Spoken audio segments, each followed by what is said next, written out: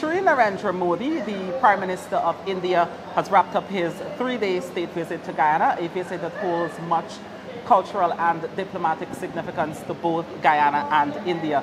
Several activities the Prime Minister were engaged in on Thursday before his departure, the highlight of which was his address to the National Assembly. And you may ask why it was important for Modi to address the National Assembly, particularly taking into consideration that these occasions are very rare. And one of those significance is that while Modi's engagement with the government has been largely covered in the local press, this is an opportunity for Modi to reiterate those engagements with the government, to speak on the agreements signed between the two countries, and to really put all of that into the record of the National Assembly, the Hansard as it is called. Myself and my colleague Vishani Ragobeer, we've been covering this trip extensively from Modi's arrival at the Cheddi Jagan International Airport on Tuesday night, and Vishani will also speak on the significance of this address to the National Assembly. Sure. So it is important to know that it is quite significant for a visiting head of state, that is a president or a prime minister, to address Guyana's National Assembly. Now, the president of Brazil, President Inácio Lula da Silva, did this in 2005.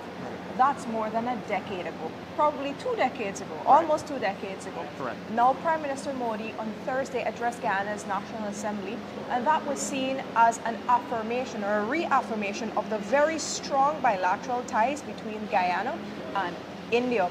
Of course, the visit by Prime Minister Modi itself is a historic and quite significant one, but like my colleague mentioned, there is an extra layer of significance that is added now that he has addressed Guyana's National Assembly, which is the law-making arm of government. Thank you, Vishani. I just want to continue as we speak about the significance and the importance of Modi really speaking to the National Assembly. Another significance is that while Modi's engagements have been largely with the government of Guyana, this is an opportunity for him to engage with the parliamentary opposition. He will have an opportunity to meet the leader of the opposition, Aubrey Norton himself, and I know that at the end of his address there will be a group photo between the government MPs, the opposition MP, along with the Speaker and the Prime Minister of India. But let me just let you know that Modi's visit has been much more extensive than his address to the National Assembly on Thursday. He also held engagements, closed-door meetings with the government on Wednesday, and he also engaged with the other leaders of the region, CARICOM leaders. My colleague Vishani covered that, and she will tell you more about that engagement. So, of course, there's a lot of significance attached to Prime Minister Modi's visit to Guyana for Guyana. But his visit was not one that concentrated just on India-Guyana relations, but it also focused on relations between India and the Caribbean community at large. Now, by way of context, relations between India and CARICOM started to formalize since in the 1980s, and there was real movement in deepening these ties in the early 2000s. But then in 2019, there was the first ever India-CARICOM summit at the sidelines of the United Nations General Assembly in New York. On Wednesday, also after he met with the president in an event that was covered by my colleague Kurt, the Prime Minister met with regional leaders from the Caribbean community, CARICOM, and there he offered a suite of measures that India is ready to provide to countries all across the region. He basically extended India's hand of friendship, and an important point he made was that India wants to support the region's needs and wants. Now, of course, the Prime Minister meeting with those Caribbean leaders here in Guyana is significant because this is the first time the CARICOM India Summit is being held in a CARICOM member state. And it's being held in Guyana, which is a founding member of CARICOM, and it's where the CARICOM's secretariat is housed. Right. But like I said earlier, this visit was not all business. There was also some fun parts, and like we said, cultural significance to the Prime Minister visiting Guyana, where over 40% of the population can trace their ancestry back to India.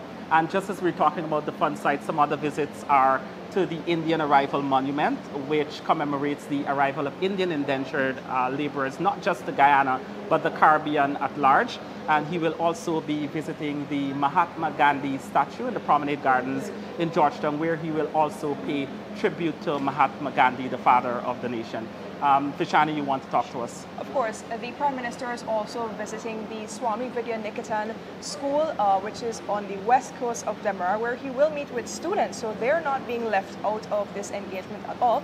He will also meet with members of the Indian diaspora and cricketers, because of course cricket is important to both Guyana and India. Right. And after a very packed schedule here in Guyana, he will be wrapping it up and heading back to his home country. Right, and let's not forget the 7 Curry engagement at State House yesterday, and of course the official state dinner. Today, through the Parliament of Guyana, I also invite the youth of Guyana to work together with Indian innovators and scientists. Collaborate globally and act locally.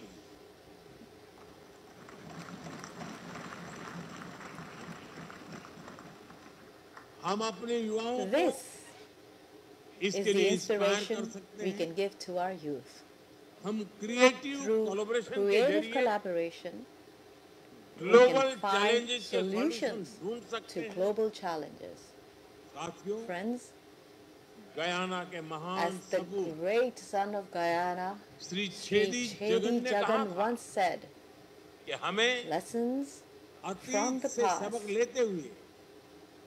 must serve as a guide for the present and help create a strong foundation for the future.